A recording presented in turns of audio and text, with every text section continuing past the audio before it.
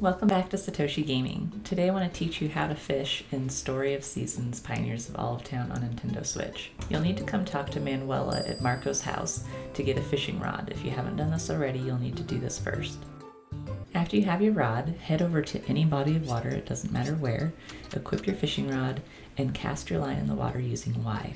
Once you've cast your line, wait for the icon in the blue square to change to a yellow mark and start reeling in with Y to initiate the minigame. To successfully catch a fish, you want to reel the fish in before your fishing line breaks.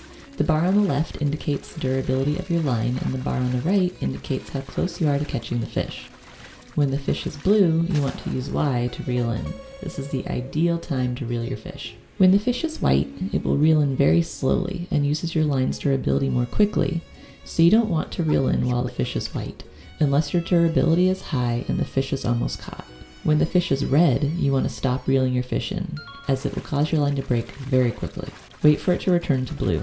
With those tips, you'll successfully catch fish, and the more you fish and increase your fishing skill, the bigger fish you can catch. Thank you for watching. Please like this video if you want to see more, and subscribe and hit the bell so you don't miss my latest content. You can also find me on Twitter at Satoshi Gaming TV. Thanks for watching. Bye.